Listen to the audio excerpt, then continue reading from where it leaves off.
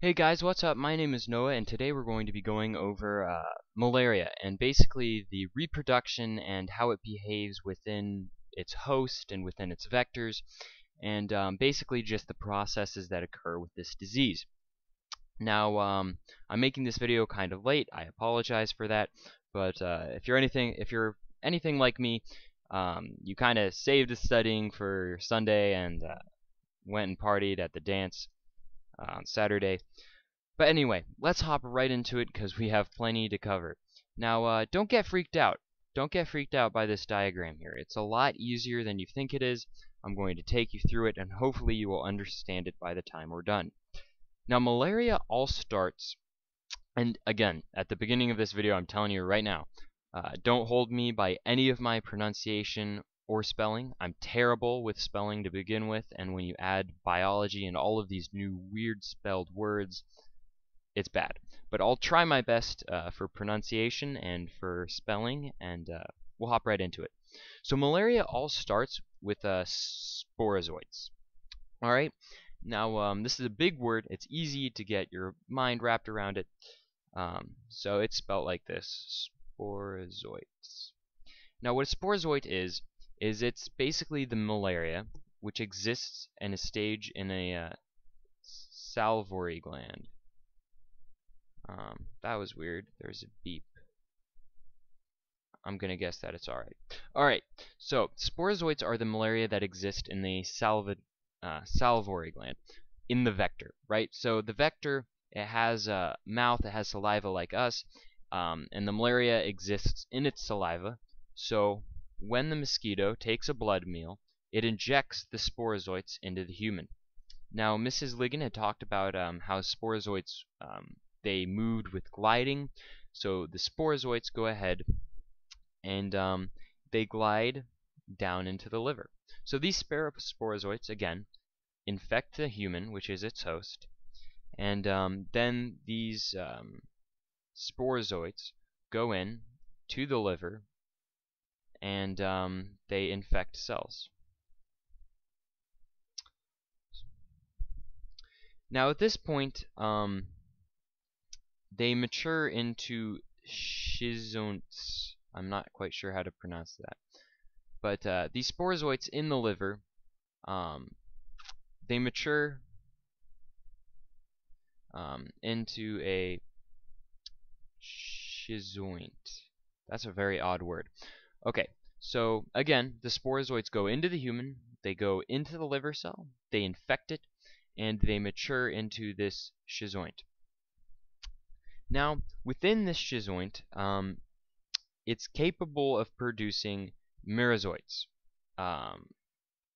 Basically, I'm going to try and tell you guys what a merozoite is. I believe I already went over it. Merozoites. A merozoite is it's this new form. After it's matured into this schizoint, it produces these merozoites, and now it's in this brand new cycle. So from this schizoint, it produces merozoites. Alright, that's pretty easy to get. Now, this schizoint ruptures and it releases them into the bloodstream, and what happens is these merozoites can do one of two things. They can go in and they can infect erythrocytes, which it's really easy to get your mind around this. It's a red blood cell. It's a special word for a red blood cell. Or they can go dormant. So we'll talk about how they go dormant first. So when these merozoites, which are basically this new form of malaria, once they've infected the red blood cell and they've matured and it's been released, you get these merozoites.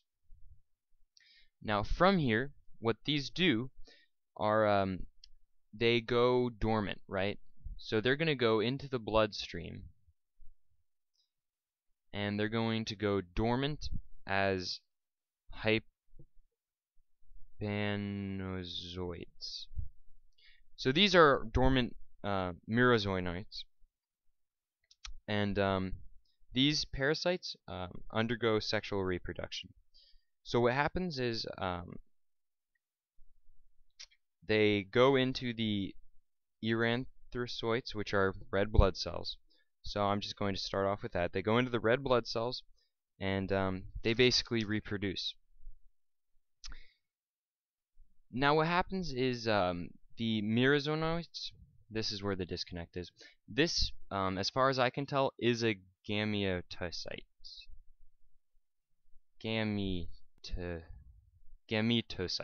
Gametocyte. There we go. I'm sorry. I know I'm bad at pronouncing.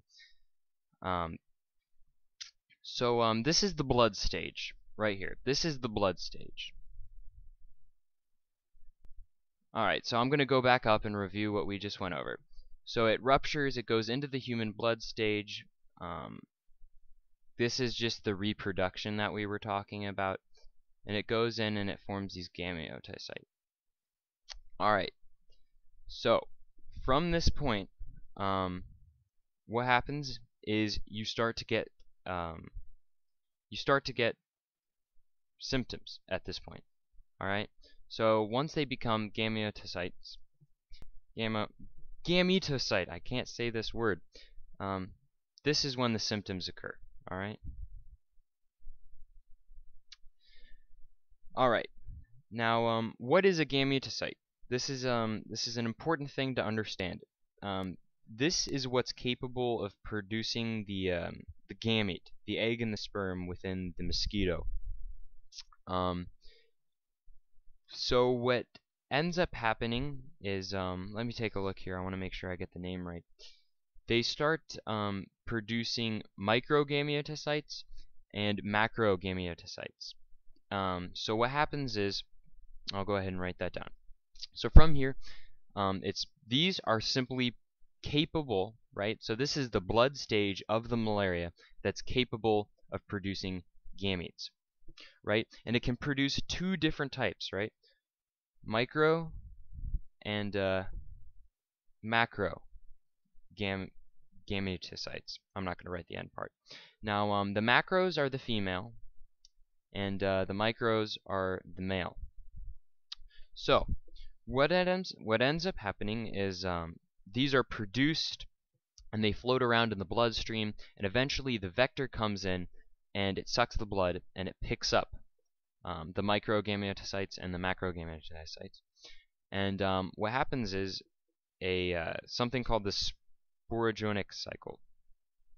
So what happens is these two things get taken up into the mosquito, right? So we have these two different types, and they get taken up into the mosquito during a blood meal. Now what happens is the microgametocyte goes into the microgametocyte, and it forms a zygote. Alright? So what happens is the micro goes into the macro, and this whole thing forms a zygote. This zygote matures into the oocyst, right? This thing, alright? We're just going to skip that stage. It matures into the oocyst. Now, what happens is this oocyst goes through a certain stage, certain period of time, and this ruptures and produces the sporozoites. So, if you want to go full cycle, you start. I'll switch colors here because I've been using the same one the entire time. So what happens is you have this release of sporozoites. It goes into the salivary glands, goes into the host, through the liver cell, infects the liver cell, creates this thing right here. This ruptures. It can go through and reproduce, or it can come out, produce these gametocytes, which can produce micro or macros. Then it goes back into its vector, a different one at this point we're assuming. The micro goes into the macro.